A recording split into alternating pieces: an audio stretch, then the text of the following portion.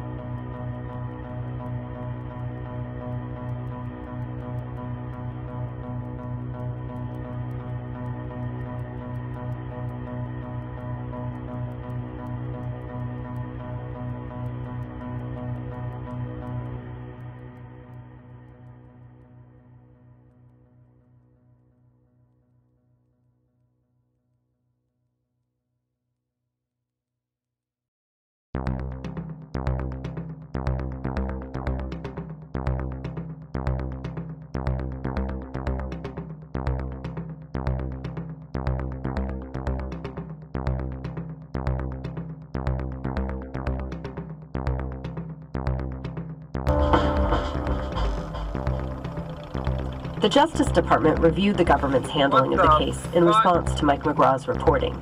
It concluded that there was no credible evidence that federal agents improperly coerced witnesses.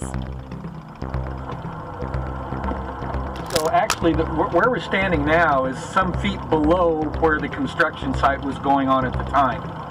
Mike wanted to show me a marker on the side of the highway at the site of the explosions.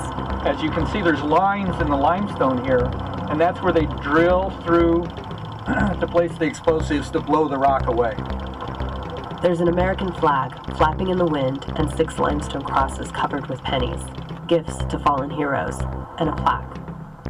In memory of our firefighters who gave their lives in the line of duty at this site, November 29, 1988. Yeah, I mean, remember, this occurred in '88. The families of the firefighters, the whole city was mourning for 8 years. There had been no explanation for this. No one had been held accountable for 8 years. So when they gathered up these kids from Marlboro, some of them kids, there was a march for retribution. There was a lot of pressure to get...